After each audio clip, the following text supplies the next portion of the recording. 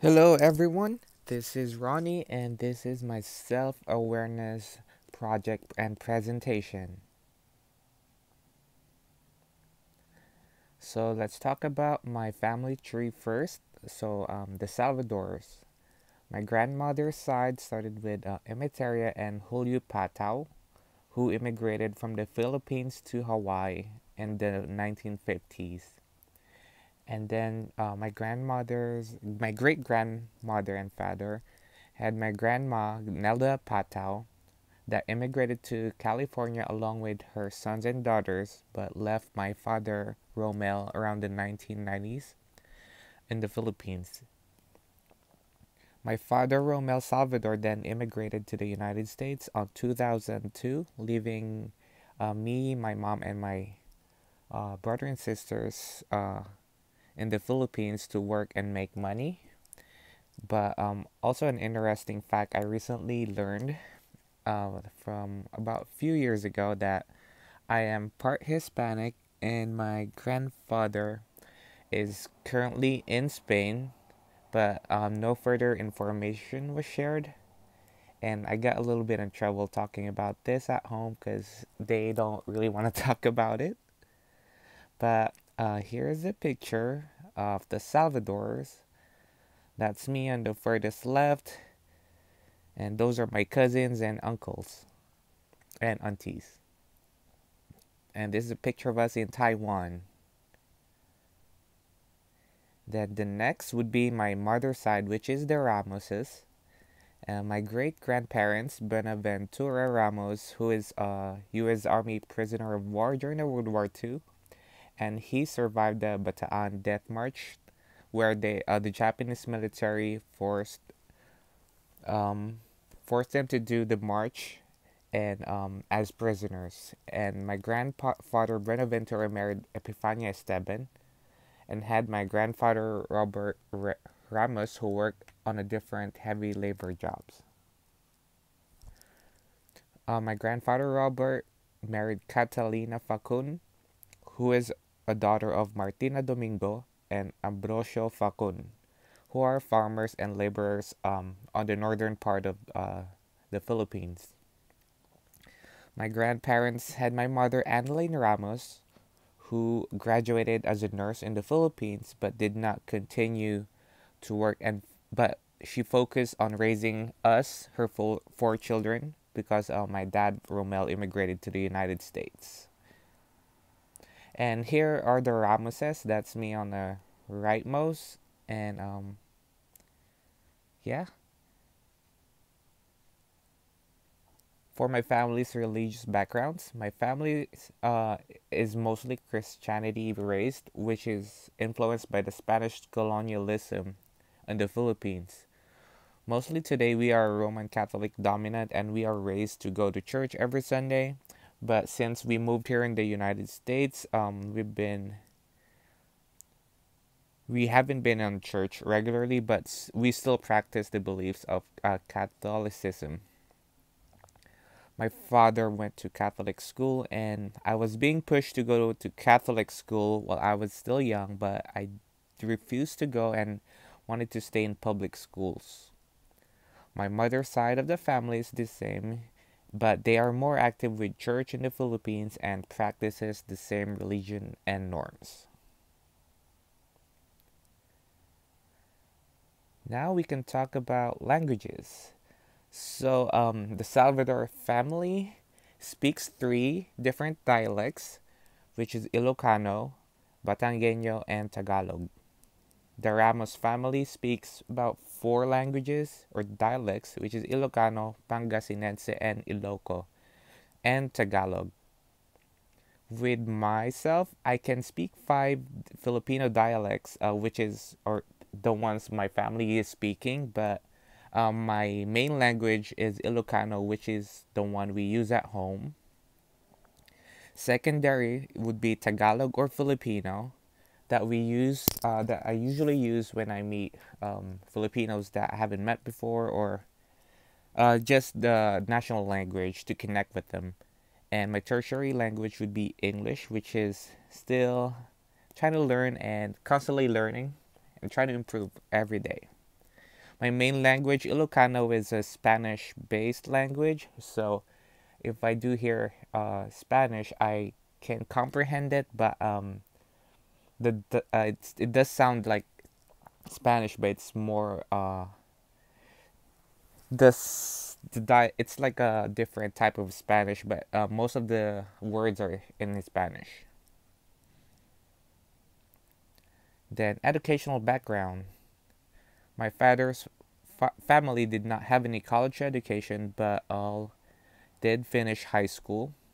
My mother's side and her siblings all graduated college in the Philippines, and my family's belief is graduating college puts you to a higher status in life. Um, this belief, though, puts pressure to our generation, but my parents has always been supportive on whatever goals are in, or whatever goals we have in life. And that's a picture of me in kindergarten, and that's a picture of me in grade school, which I think I have about 40 medals winning quiz bees. But that was on a different or past life. All right, my occupational background. On my father's side, mostly started on the cannery industry here in Alaska, and my grandparents are still in that industry, including my father. My father works at Dutch Harbor, and my grandparents live and work at Valdez, Alaska. My mother's side and her siblings, since they finished college, are more in the healthcare or office type of work. And but my grandparents did manual labor, while my grandmother's parents are farmers. And that's a picture of me on my first years here in Alaska, um, trying to follow the cannery way of life with the Salvador side. But I was working for about 3 years and realized that I want to do something else. Our family believes in health with health. My family strongly believes that health is achieved through eating vegetables and by eating certain types of vegetables as part of herbal medicine and supplementation. Our public schools growing up in the Philippines taught every student how to grow and take care of plants, including ways to utilize it in forms of medications and food. And also, I was raised with traditional herbal medicine to treat illnesses. And our norm in the family and our culture, we do not go to the doctor's office or dental office regularly, um, unless we feel extreme pain or extreme discomfort. Also, with they taught us in public schools, they focus a lot in agriculture and gardening. So in public schools, we spend 2 hours every day gardening uh, during my grade school time. Family roles. Eldest sibling role is the one of the most common with us Filipinos, or within my culture. Um, Being the role model is one of the biggest things since I did not grow up with a father figure close by since my dad immigrated to the United States. So there is some pressure to me as an elderly or the eldest sibling to become the role model and not mess up. Taking care of parents when they become old is one of them too. It's kind of one of the responsibilities of the eldest, but um, it varies. Sometimes it could be the youngest as well.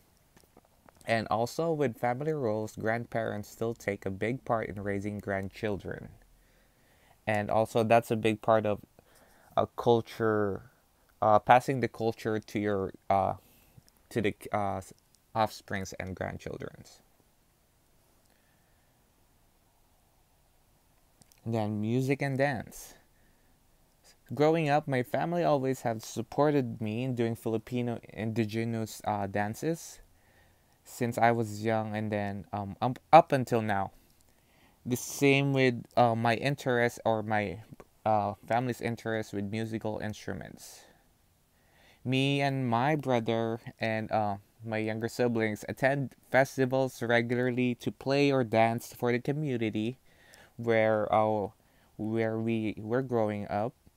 And then here is a picture of me for about 4 years ago in Cuba, and there is a link below this picture that has that sample of dance that we I usually do. It's called tinikling, which is a national dance of the Philippines. It imitates a bird trying to evade traps in the rice fields. So if you want to check that out, the link is there too. Then music and dance, more pictures of me. Um, on the middle picture, that's me performing in the community. Some I forgot what that is, but on the rightmost picture, that's one of our indigenous clothings, or traditional clothings, and same on the middle picture too. And on the left side, that's just me looking cool. And then let's talk about my background influencing my approach to care.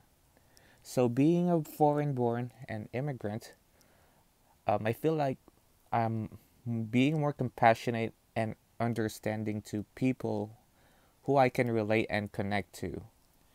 Growing up in the that means that it's probably from growing up in the rural areas where healthcare is not really prioritized.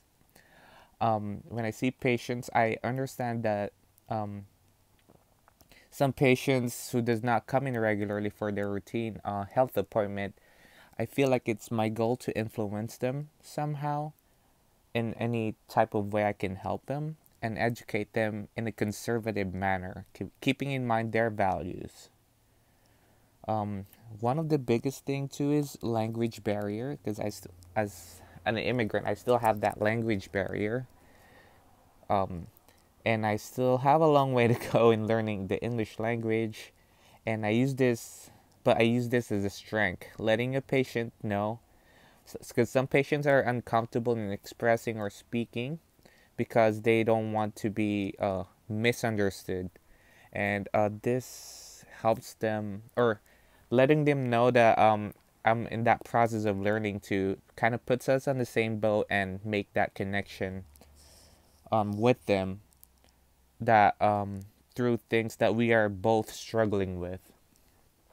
Um, a life hack that I do sometimes when I see Hispanic, Asian, or Filipino patients that aren't comfortable or shy because they have an accent, I usually put on a strong accent in my English so that it kind of makes them more comfortable that we are on the same boat. But sometimes it works for me, but sometimes it doesn't. But that's something that I usually do as a provider. Also, another one would be so I grew up in public schools where most of the kids are less fortunate, and I was raised to be more fortunate, and but to be more thankful of what I have, and that giving away or sharing someone or sharing to someone would not make you lose something, but gain something that only your heart could see. And this gives us clinicians more compassion on our line of work, especially in dental hygiene.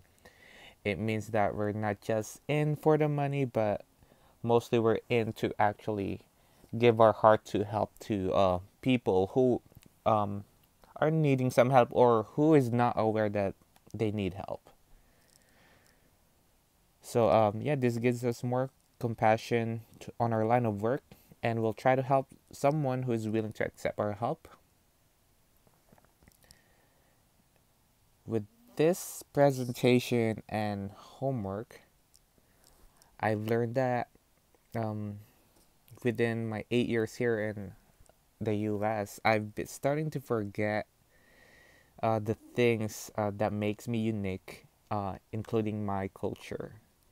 And I was thinking that it could probably be why. Oh, it's probably why, because I was thinking, what would others think of me?